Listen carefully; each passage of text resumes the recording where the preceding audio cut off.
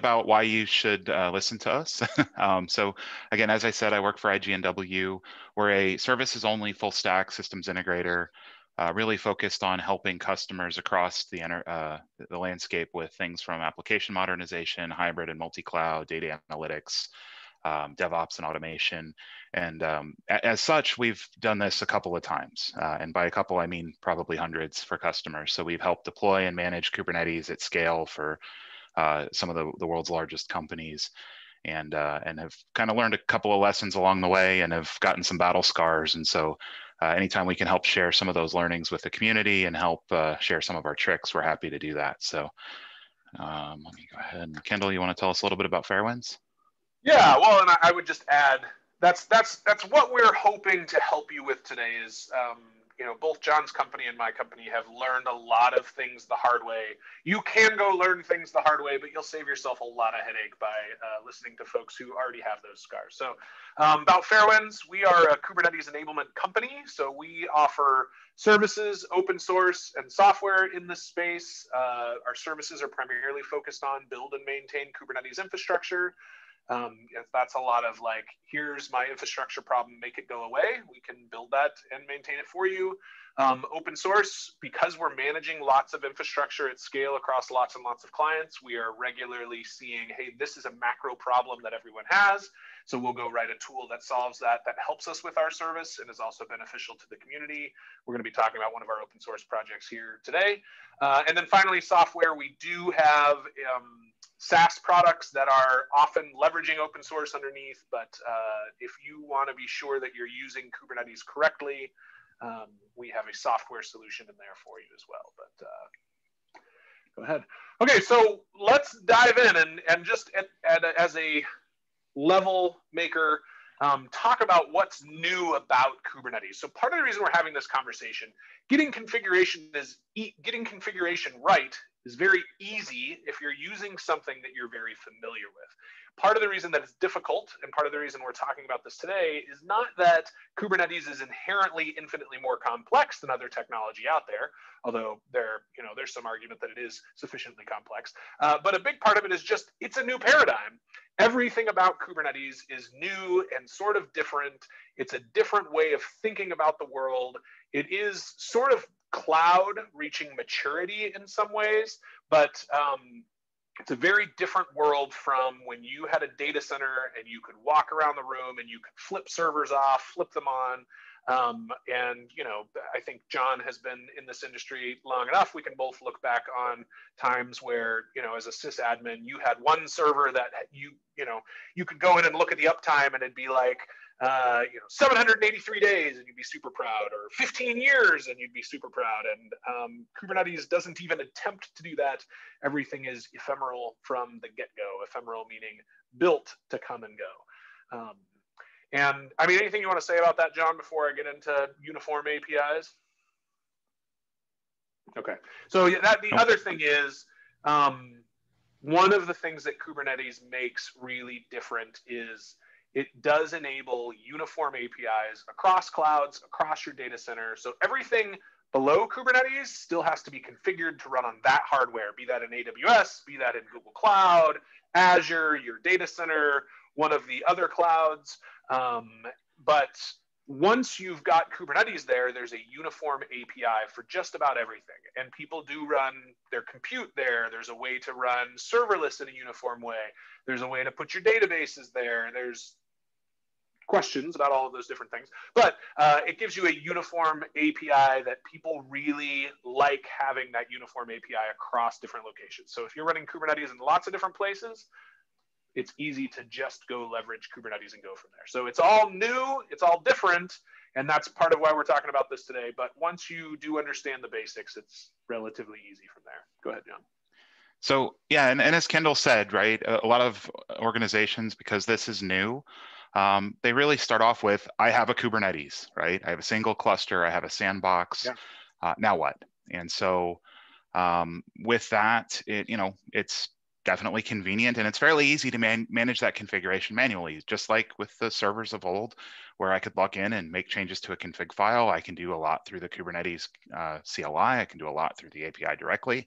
But that's kind of where it ends from an experimentation perspective. And Kendall, can you kind of tell us some of the areas where you've seen customers start to run into problems with that?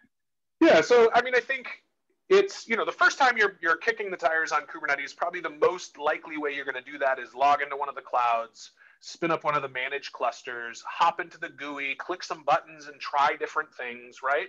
But it's one thing if you're kicking the tires with it that way. If you're at your company and you have your first Kubernetes cluster and it's entirely configured through a GUI, again, nothing necessarily inherently wrong with that.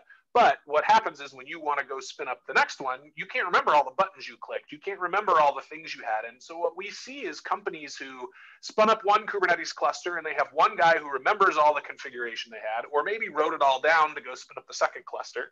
And then pretty soon, they're 3 years on and there's one person in the organization who remembers all of the configuration because none of it was documented as code. It was all done manually. And you have a person as a massive single point of failure. Let alone when you have organizations that start that way and maybe even wrote all their configuration down as code, but as they start to spin up their third cluster or their 15th cluster, or they've enabled the company to spin up clusters wherever they want, and suddenly there's 150 clusters across the entire organization with no uniform anything, and it's all insecure, and oh my gosh, you're a financial institution, and what are we even thinking? I wish that I was making up that scenario and it wasn't reality, but these are things that actually happen. They are, yeah. Unfortunately, those are problems that real customers have come to us with in the past. And the good news is that the community, this isn't an unknown problem to the community. So there's a CNCF project out there called Flux. It's a great project. For those who aren't familiar with it, I highly encourage you to take a look at it, install it. It's not the focus of our talk today, but I do want to talk about it because it's a building block of how we see managing configuration across the enterprise from a Kubernetes perspective. So, it's first of all, you have to buy into GitOps. Ultimately, Git becomes the source of truth, and Flux is a tool for the automation of Kubernetes objects from Git at its very core, right? So it does some things really, really well. It solves some of the challenges that Kendall just talked about. Specifically, it allows us to deploy Helm charts, customizations, which is for those who aren't familiar with Kustomize, it's a language for applying patches on top of Kubernetes objects, or even just bare K8s manifests directly to our cluster by committing those as code to Git. And so we have a kind of a walkthrough here, kind of a use case on how we can use Flux. And then we'll talk through how that becomes a really good solution for managing configuration, but and it helps us keep those clusters synchronized, but it doesn't really solve for best practices, right? And specifically for highlighting or preventing folks from doing things that violate kind of call it community best practices around creation of my deployment and creation of my my Kubernetes objects. So real quick, I'm going to go ahead and pull up a demo and kind of walk through how Flux is useful. So in this case, I actually have several Kubernetes clusters already created. I have 2 staging clusters and a production cluster. Now, historically, if I wanted to say create a namespace on my staging cluster, I would just do something like kubectl, create ns, testing 1, and wait a few seconds, and then I would do kubeNS,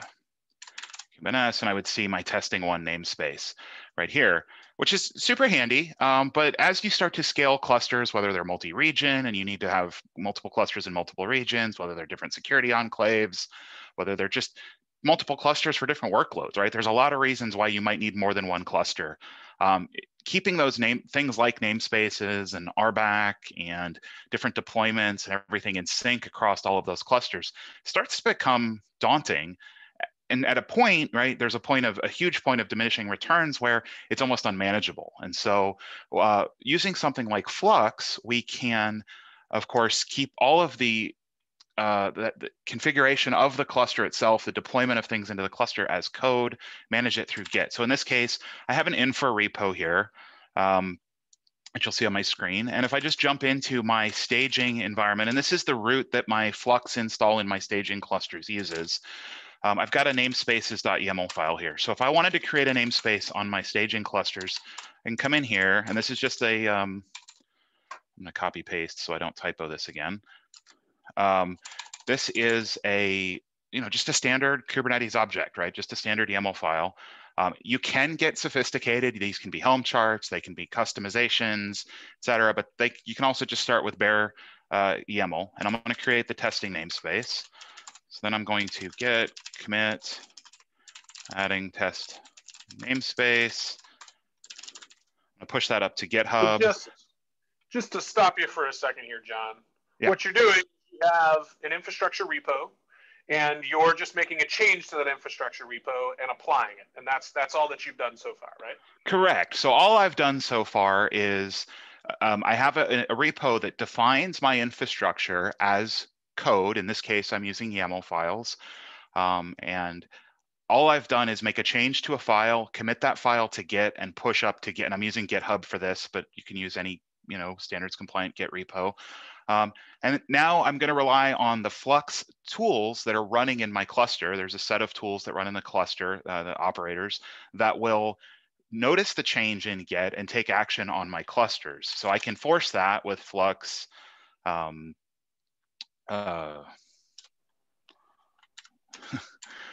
reconcile. Sorry, I should have jumped in there and helped. Yeah, I mean, the reconcile is the word because this is live demo awesomeness here, John. But yeah, it's going to, what's running in the cluster with Flux is watching the Git repos regularly and saying, okay, any change that's made there, I should apply to the cluster, right?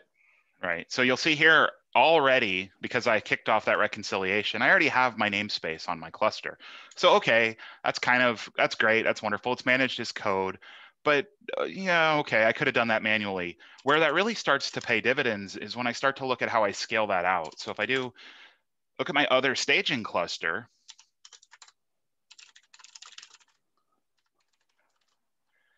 you'll see I should already have this namespace here as well, right there. So I didn't have to do any action for these two clusters. All I did was commit my change to code. Now, I'm doing this obviously committing directly to my main branch. You shouldn't do that. You should obviously do pull requests. You should have a solid Git flow or GitOps flow or whatever your flow is for source control. You should be following that, do peer review and all those things. But for demo purposes, I'm just committing directly to main. But the takeaway here is that it's easy to make changes through code and have those changes automatically pushed out to my clusters. Now, I have two separate environments. I have both my production and my staging clusters. My staging clusters use a separate branch or directory structure in that same repo, but that's great. Like, as I said, this is a really good method for managing configuration across multiple clusters. What this doesn't solve for, though, is, and I can do deployments. In fact, if I look at my staging environment here, you'll see I have the book info app. I have the microservices demo that I believe Google publishes. I have all of those. I actually have Polaris deployed through Flux. So I'm deploying all of these solutions or all these software packages through Flux. And so, but that's what Flux doesn't do in this case, though, is make sure that, for example, I have requests and limits set, or that I'm making sure that containers don't run as root, or that I have read-only file systems. All of these best practices that have been kind of kicked around the industry, and everybody kind of knows these things, but there's not really like this definitive list of, I can run through this checklist and do that in an automated fashion with Flux. So really, that's where why Polaris was born and why Fairwinds went through the trouble of building it. So, Kendall, you want to tell us a little bit about where Polaris came from and kind of why the why? Yeah. So as I mentioned, Fairwinds is building and maintaining lots of infrastructure across lots of clients. We see what the macro problems are, and to John's point, what's being deployed into Kubernetes and is it healthy?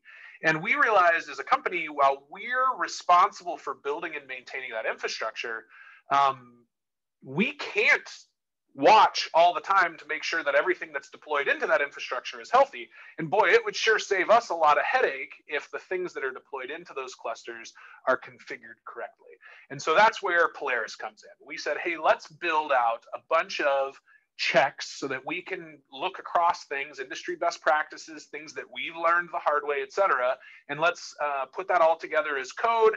It makes a single place where you can check the health of the things that are being deployed into your cluster, and then actually stop unhealthy things from being deployed into your cluster. And it also will give you a score so that you have some feeling for how you're doing, and then give you some specific actions to go and improve things in certain examples. But that's Polaris exists because no matter how great your infrastructure is, if what you're deploying into it is terrible, it's insecure, it's going to cave in, it's all of those different things. And go ahead, John, if you want to talk through this diagram. Yep, appreciate that. So as Kendall said, Polaris was built from industry experience, from teams that have been running Kubernetes at lots of different customers. So not just one organization. And some of those organizations are not quite as mature, and some are, maybe on the bleeding edge and a little bit more mature in their process, but we still need to provide the same quality deployment, the same quality of assurance, quality assurance, there we go, to the developers that are interacting with the cluster. So Polaris actually has 3 deployment methods that we can use to both audit and enforce best practices in our cluster. So the first is just as a dashboard. I can fire up Polaris inside my cluster. I don't even have to put it in my cluster. I can run it on my desktop if I want, and connect it to the API. And it's just going to go out and scan the Kube API, look at the objects that are in the cluster, and kind of report back on the health of the cluster. And so I'll show that off here in just a minute. It's a really lightweight deployment. It runs in the cluster. It takes very little resources, and it just kind of sits in the background and monitors the API to see what's happening. Really good for giving you that score, that health score that Kendall just talked about. In fact, that's actually something they put in the development team puts in the top of the report there. In addition to that, though, a lot of folks are saying, well, that's great, but I don't want to just know about problems. I want to prevent them. So Polaris has the ability to also act in your cluster, and this has to be installed in the cluster, act in the cluster as an admission controller, and as specifically as a dynamic admission controller webhook, which will allow us to, when a user tries to create, say, a deployment or a stateful set or a daemon set, it will allow us to compare that against our set of checks. And if the user is trying to do something that violates our, call it best, our best practices guidance, we can prevent that from being run in the cluster. And so we'll demonstrate that here as well. And then lastly, and that again, great, right? But we want to know before it even gets to that. We want to know before it even gets applied to the cluster. Then we can apply this through a command line utility during our CI process to catch best practices violations during our CI, during our build. So we can give developers early feedback that, hey, this isn't even going to be deployable because these X, Y, Z reasons. And of course, all that's tunable. There's a score that's tunable, and you can turn out different checks on and off. You can even create custom checks. So with that, I'm going to jump right into kind of what the dashboard itself looks like. So this is the dashboard for our one of our staging clusters that we showed you earlier. And really, it's going to tell us in general, hey, grades B, that's not too bad. And I want to emphasize, and this is in the docs, but I also want to emphasize this. If you install this, and if you install Polaris and you look at the dashboard, and the score is a little bit lower than you were thinking or that you were hoping for, that happens. It's designed to be relatively strict from a standards perspective, right? When the Fairwinds team built this, they really designed it to be kind of rigorous, right? Essentially set the bar high. You can always turn some of those checks off if there are things that you just have to live with in your environment, or customize the checks as necessary. But if you just install it out of the box and you get like a C, don't feel too bad. That's not an uncommon thing. So if we look at, here, there's also, let me just add one thing there, John. Like, for some companies, a C is what you're shooting for. And you're fine with that. And it depends a little bit on a number of things, but you can also go down and dig through the checks that are giving flags and lowering that grade and decide how important those things are to you. And a different score is important to everyone. Yeah. So anyway, Yeah, and cool. so I'm going to show that here in just a second. So it's going to tell us a little bit about our cluster. It's going to kind of give us the summary. And if we scroll down, it's going to tell us we have 3 different categories of checks. So we have our efficiency checks, our reliability checks, and our security checks. And there's a little bit of description here, but essentially efficiency checks are exactly that, right? Are you leveraging the Kubernetes resources you have to their full potential? Are you making good use of the cluster, and are you making good use of the tools that are available to you? The reliability checks are going to be things like looking for health checks and looking for those standard foot guns where if you don't set these, you're setting yourself up for a failure in the future. And then security checks are going to be things like you're violating security best practices. And I think I saw that in the questions. I apologize. We will get to the questions, but I saw one of those scroll by. So it does support security best practices. There's some out of the box. Polaris has a bunch of security checks in it. We'll talk through those. It also allows you to filter by namespace. So in this case, if I don't care about, say, kube system because I'm using a managed kube cluster, then I can't control what goes into kube system. I have to rely on my provider. So maybe I don't want to filter that. Maybe I only want to look at my microservices demo. So I can filter down by namespaces just to look at the dashboard. And then if I look here, it's going to tell me a list of all the checks, right? So I have my pod spec, right? Am I using host IPC? And I'm not going to run through all the checks, but you can see this in this particular case, this deployment has, I don't know, what's this, about 15 different checks that it's running. And I'm actually violating a few best practices here. So my image pull policy is not always, which is kind of the recommended best practice. My file system is not mounted read-only, and it is allowed to run as root. So if I were to fix all of those, this would go to all teal, and this would be essentially contributing to a higher score, which if we go back and look here, I think the only thing in the cluster that has a perfect score is actually the Polaris dashboard itself. Yep. Nice. Way to go. If it didn't, we would probably catch endless amounts of flack for that. So, so it does have obviously it's following all the best practices. Now, that's great. Again, and this is a really good starting point because it's easy to install. You can install this if you just want to do kubectl apply or Helm install. You can install this in like 5 minutes. The containers are public. They're hosted out on Quay. Real easy to use. You can read the docs, and again, it's about 5 minutes to get started. But that really just kind of gives you a magnifying glass and helps highlight the problems. If we want to start preventing, it's a good place to start.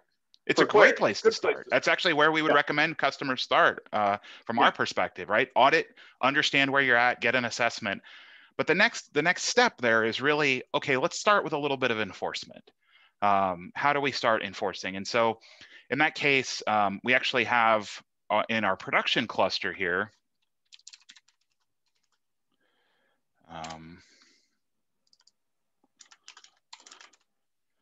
I have, you'll see I actually have the admission controller deployed. And again, this deploys in managed providers just fine as long as they're running. I think it's 115 or 116. They can support the dynamic admission control webhook and give you some stupid taskbar. Give you some flexibility there. But you'll see here we have the webhook controller running. Again, small, lightweight footprint. The configuration is all passed in either via config map or via the Helm chart. But the admission controller is running. So in this case, if I go back into my apps directory, I have what I would call a bad app here. Just somebody who didn't follow best practices. We're going to just manually apply that for a second to the cluster. So if we look here, it's just a BusyBox container, and we're gonna say we want to allow privilege escalation. So So now if I go in here and I say kubectl apply -f deploy bad app deployment, and I try to apply that, the Kubernetes API is going to reject that. It's going to reject that because in this case, because I don't have the testing namespace. Minor detail. Minor detail. In this case, it's going to reject it because it's going to tell me that Polaris rejected this because privilege escalation should not be allowed. So it's not going to allow me to install this deployment because I'm using a feature, or in this case, a security spec that is not permissible in my environment. So if I want to fix that, I can go back in here and, of course, edit my deployment YAML, go back down here and say, yep, okay, you're right. I don't need privilege escalation. I'm going to turn that off. Thanks for catching that. And if I apply that now my application actually gets deployed. You'll see here, it's pending. My cluster needs to scale up, but I've got a container that's pending and will get scheduled. So again, Polaris acting as an admission controller gives you another layer of defense against folks applying things to the Kube API that maybe don't meet your requirements. And again, there's a bunch of security checks that are baked into Polaris out of the box, but there's also a ton of flexibility in creating your own checks. So you have the ability, if you go look at the Polaris docs, you have the ability to actually define custom checks and regex matching and things. So for example, if I wanted to block containers from, say, Quay from running in my cluster, I can do that via Polaris as well. So right, you're good. Keep going, John. So, yeah. well, and it's worth pointing out that the admission controller is the last step before something's live in the cluster. And the reason that there's two different spots here, the CI pipeline and the admission controller, in theory, most things go through the CI pipeline. But there might be something where somebody's trying to do something manually to apply it to the cluster, or there's some kind of admin reason to need to go into the cluster directly. And that admission controller can live outside of the CI pipeline and stop something before it gets deployed in that's misconfigured, even if they're going around the normal CI process. But do you want to go show the CI part too? Is that part of this as well, John? Yep. Yeah. So I also have a demo of how we would actually integrate this into a CI pipeline and how we could use Polaris as part of a pull request style workflow to validate that my application is or my deployment manifest, sorry, is compliant before I even start to apply that to the cluster. And real quick, I did see another question. Do you define admission webhook in Polaris? Yes. So Polaris actually uses the admission webhook.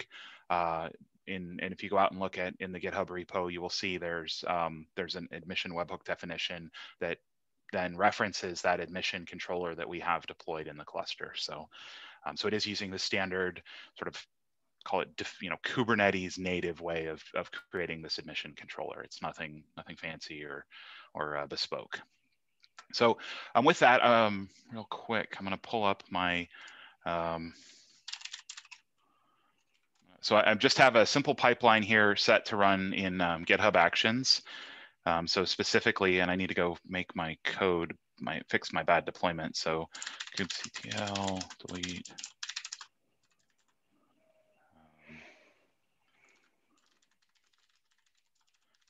Bear with me one here while I remove our.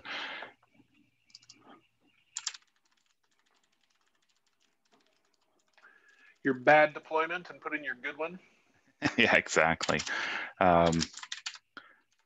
So here we're going to go back and we're going to set this back to trip our Polaris score. Okay.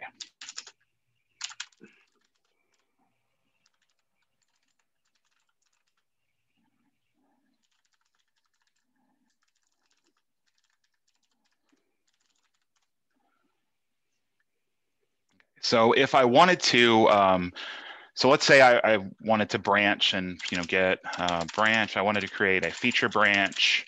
We're going to call it JLW, CNCF test, and then I'm going to check that out. And then if I go in here to my deployment manifest, need to make a change here. I'll insert a new line or something. So I'm going to go ahead and now I'm going to push that up to a feature branch in GitHub. And I obviously have GitHub Actions already configured to run Polaris via the CI pipeline. So if we real quick, we want to look what that actually looks like in GitHub. Good news is because Polaris is containerized, running this in any CI system that supports containers is relatively easy. But here in my workflow, I have my PR workflow. Sorry, I actually call it in an action. I have my Polaris action, and all it does in this case, and this is all obviously hard-coded, you would want to pass in environment variables and be a little bit more intelligent about this, but here I'm pulling down the Polaris image from Quay, the one that Fairwinds publishes and maintains for us, and then I'm just going to run Polaris audit, and I'm going to pass in some commands. So in this case, I'm going to pass in the location of the YAML manifests that I want Polaris to audit for me.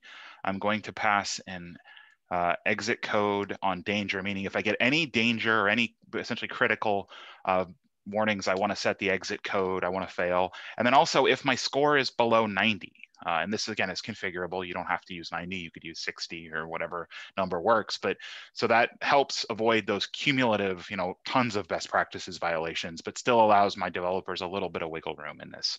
So with this whole pipeline, then what's going to happen is on a PR, so I'm going to go into GitHub and I'm going to do a PR, and I'm going to create a pull request into main. I'm going to say create my pull request. And it looks like my check already failed. So we're going to go back to my action here, my CI test. I'm going to go down to my, it's running again because I created a PR. So it ran on my commit as well. We're going to go into my CI test. We're going to go to my build step. And here you're going to see that this step, my Polaris step failed. And it's going to tell us right here that danger items found in audit. So this is all JSON so that you can parse it and return it back to the CI system accordingly. But essentially, this is telling me that Polaris found a critical vulnerability or a danger in my YAML manifest, and thus Polaris failed, so my CI system fails the build. So what I want to do then is go back in now to fix that. I go, oh, right. And sorry, just to kind of show where we would find that in here, if we can kind of scroll through and see all the checks that are happening. So in this case, this check was successful, this check was successful, all these checks were successful. So we really want to look for here we go. We want to look for these, right, where success is false. So in this case, I don't have a liveness probe. It's because it's a busy box container. It doesn't need a liveness probe for testing. But there's another one in, if we keep scrolling here, oh, there we go, privilege escalation. That was of severity warning. That's why that wasn't the thing that actually triggered it, because you have it set to only trigger on danger, and this one says severity danger. Yes. Go ahead. Thank you. I appreciate that. Yeah. So for anybody who's used, any kind of sort of auditing or security scanning tools, this sort of methodology should look very similar in that we rate the way that the vulnerability or that the checks, we rate their severity, and then we can fail on certain types of checks or aggregate numbers of checks, things like that. But in this case, this one was danger and we failed, right? So in this case, we'll have to come back in and fix that. So if we look at our app here, so I'm going to go into apps. I'm going to go into my bad app. Boy, I'm going to edit this. I'm going to go back in here and say, oh, silly, I forgot to disable privilege escalation. I don't really need to privilege escalate. Why would I ever do that? And then we're going to just check that in. So we're going to get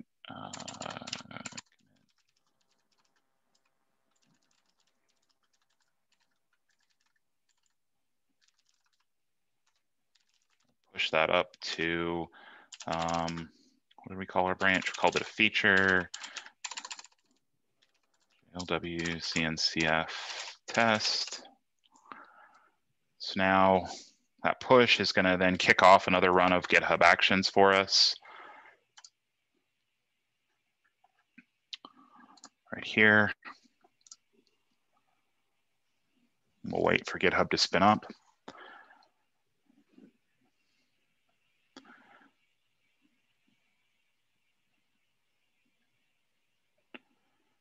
And so now if we go back, Polaris is still running here.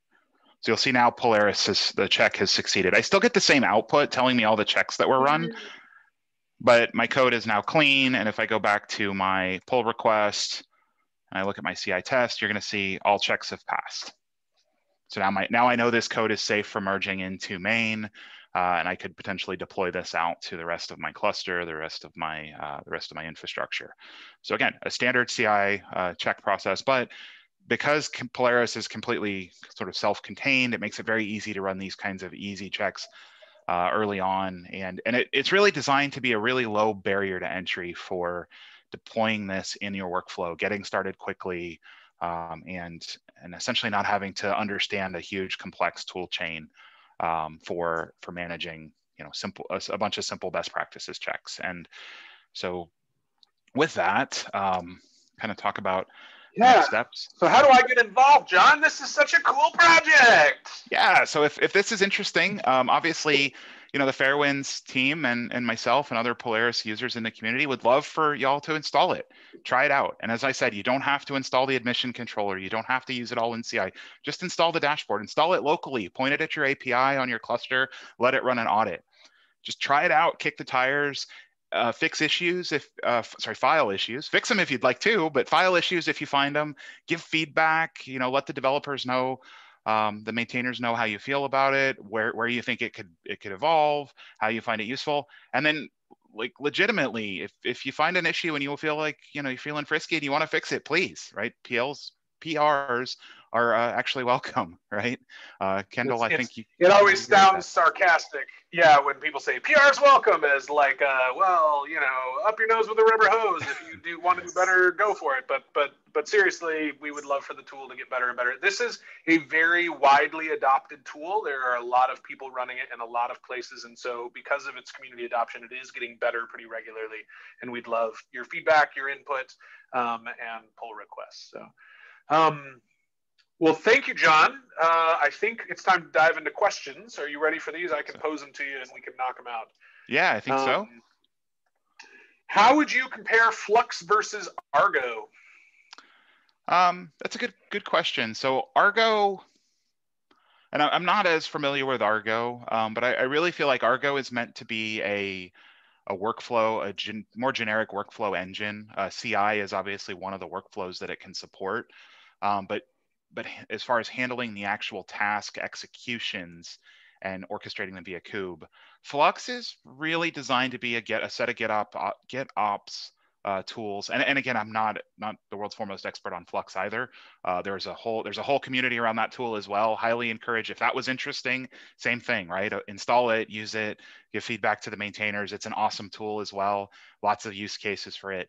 But I think Flux is really more around enabling a GitOps workflow, and Argo is more of a generic workflow engine. So I think they could even arguably be used in conjunction with each other, because Argo is really good at kind of the GitHub Actions portion of what we just showed, right? Orchestrating a CI pipeline, running checks, etc. And Flux is really good at taking that artifact that's been run through CI and deploying it. Yep, great. And let's go on to, how do you compare Flux versus Terraform, John? So this is probably a more valid comparison than Flux versus Argo, at least in my mind. And they're both describing a desired state. So Terraform is describing what you want, and you can manage all of the things we just showed in Flux. You can also manage with Terraform. The main difference is that Flux is a pull-based operation. So there's an operator running in the cluster that's continually looking at a Git repo and pulling those changes down. Or it doesn't have to be a Git repo. I should clarify. It can be Git. It can be an object storage bucket. It can be a Helm repo. There's lots of different sources. We used Git for this demo, but there are other sources that Flux supports. And so Flux is more of a pull workflow, meaning that once that change is pushed into your code repo, Flux will handle deploying that to the cluster. So whereas Terraform, as I'm sure everybody's aware, you have to actually execute it. Now you can do that through CI. There's maybe some reasons why you don't want to do that, but you can execute Terraform through CI. Sorry, I had to kill my timer there. But again, I think the one's push versus pull is probably the easiest way to contrast them. Yeah, and there are, for clarity, there are commercial products for Terraform offered by HashiCorp, as I understand, that do address some of the same things, so that there's a way to automatically watch and pull those things in the way that Flux does. Flux is one of the open source tools. It's one that John recommends, and we're talking about that because this is a CNCF webinar as well. And Flux is a CNCF project, so yeah.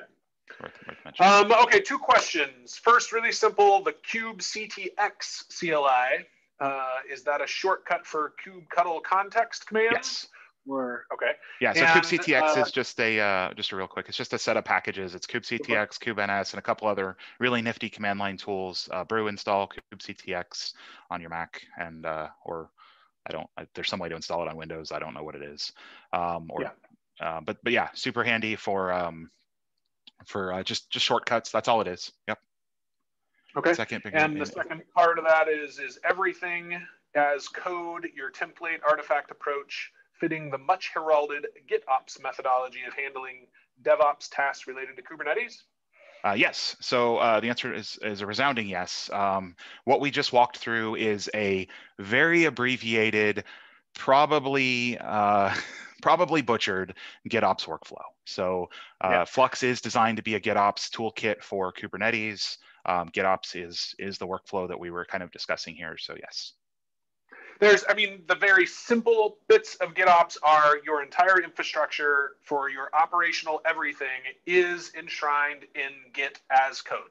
That's GitOps. Now, are there way more mature versions of GitOps where certain things pull some ways and other things pull others? Yes, there's a million ways to go really far with this, but at the very base, that's what GitOps is, and yes, that's what we're talking about.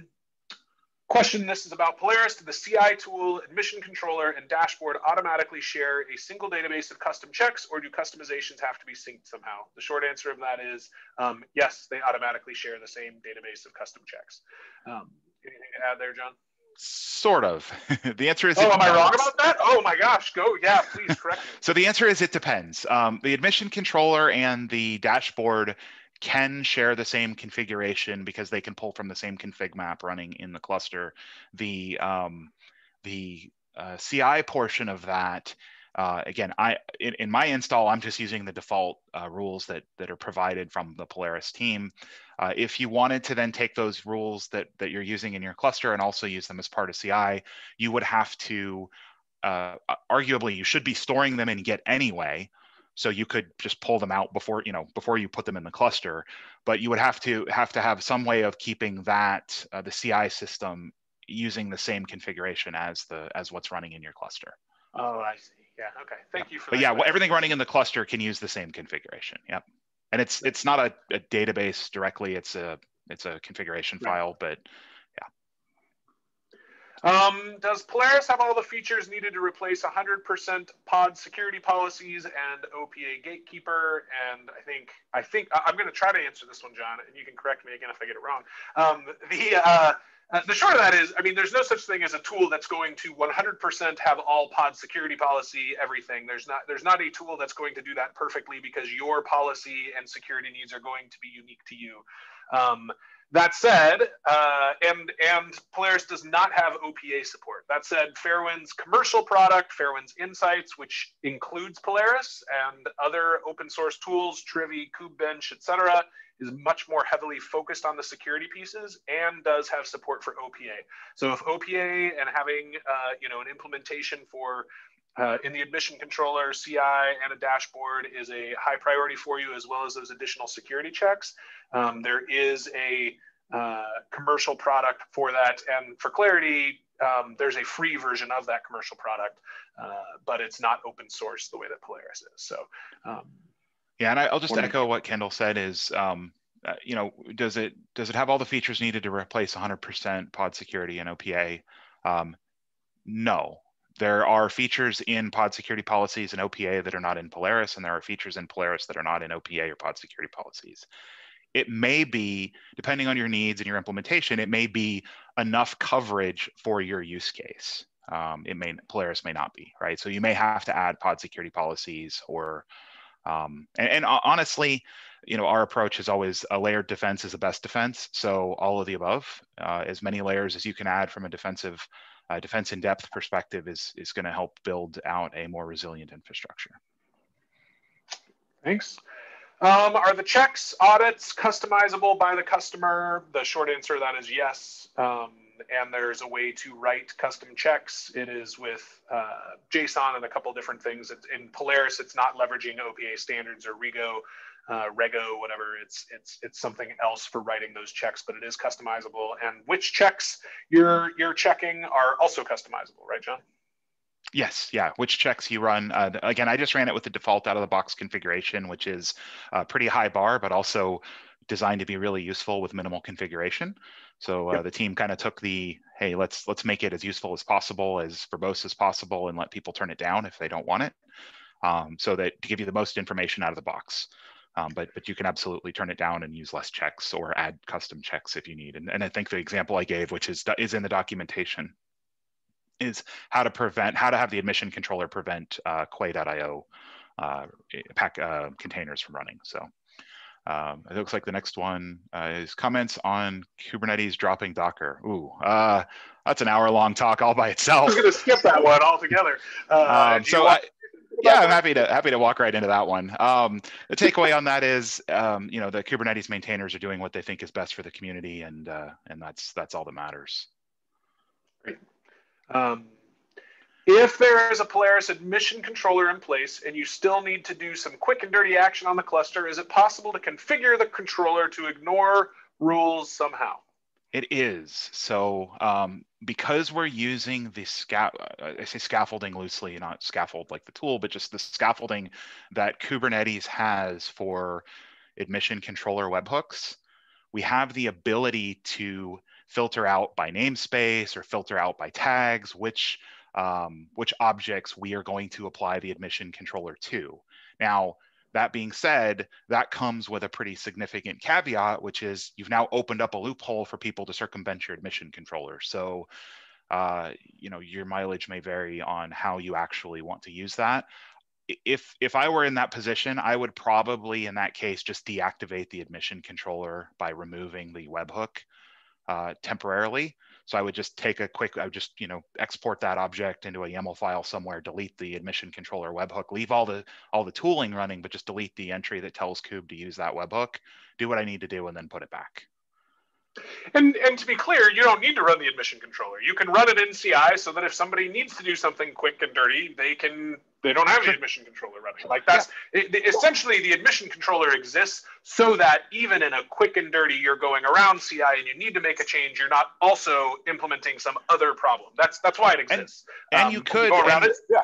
And you could actually have the admission controller be a little bit less strict than your CI system. So if you wanted CI, for example, to be super high bar, all of the checks, all of the things, and really you just wanted to use the admission controller to stop people from doing things that are going to hurt your cluster, you could do that as well. You could run them with separate configurations. Right. All right.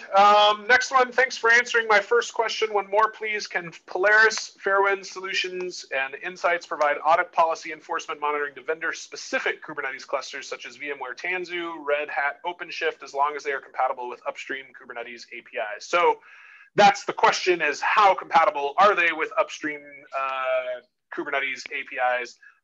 In theory, yes. In practice, maybe not. John, I don't know. Have you used Polaris in either of those?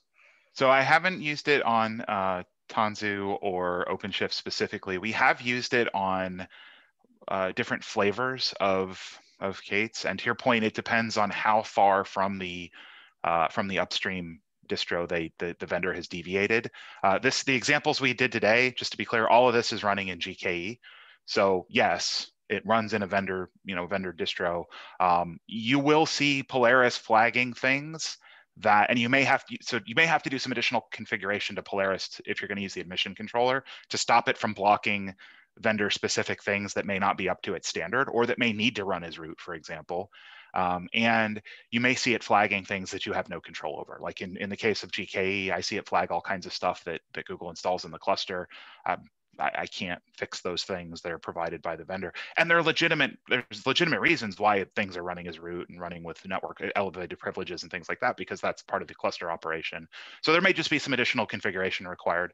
What I would recommend in that case, though, is I would use the admission controller sort of as like a last step. I would really focus on using as part of CI, because if your deployment process is using 100% upstream compatible deployment artifacts, then yes, it's 100% compatible with your deployment. It may not be compatible with the deployment that the vendor is giving you in Kube.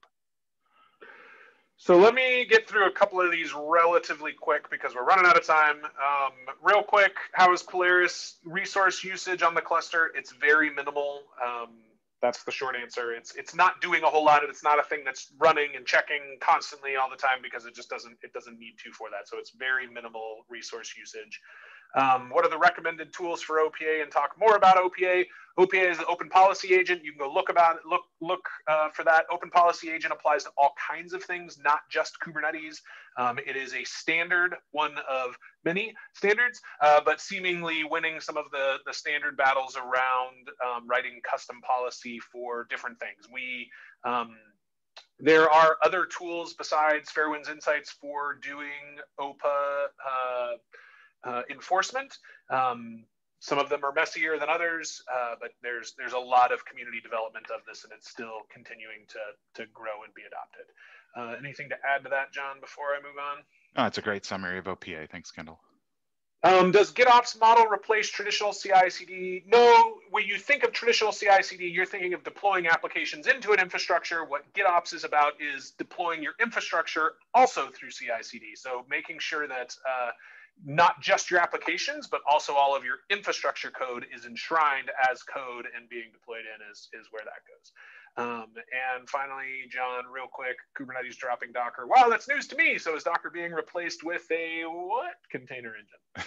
It is. There's plenty of chatter about this. If you just go search for Kube Docker deprecation, I believe it's 120 or 121 Docker, but will not be used as the default or as not as the default, but as a container runtime engine, or CRI. It's actually been that way for a while. There's been a shim, Docker CRI shim or some such thing that that handles making Docker compatible with the CRI interface, and I think a container D is probably the most widely accepted replacement for it. But anything that's compatible with CRI can act as the container runtime environment. Now, that doesn't mean you can't use Docker on your workstation to publish the containers. Just to be clear, right? You can still absolutely use Docker build, Docker push, Docker pull on your workstation. It's just, and honestly, a lot of the managed kube distros haven't used Docker for a while anyway, so not a huge deal. Can we deploy Flux itself without using? Can we deploy Flux using? I want to wrap up, John, so I can hand back to Libby to close us out. Good call. So, thanks for the question. Feel free to email John, email me if you have other questions. Also, we had our Twitter profiles in there. You can get in touch with us if you have other things. But John, you did great. Thank you for the live demos, and everyone, thank you for questions. We appreciate your attendance. Would love for you to get involved in either of these projects. Thank you for coming. And Libby, if you want to say anything to wrap up, we appreciate everyone coming. Yes, thanks everybody. Thank you so much, John and Kendall. Y'all were awesome. Thank you everyone for attending. We will see you at a webinar next year in 2020. The calendar is open. Communications have been sent out, so be sure to check any of your marketing folks' inboxes. And we've got some exciting stuff coming up. So thank you both again. Everyone have a great day, and we'll see you soon. Thanks.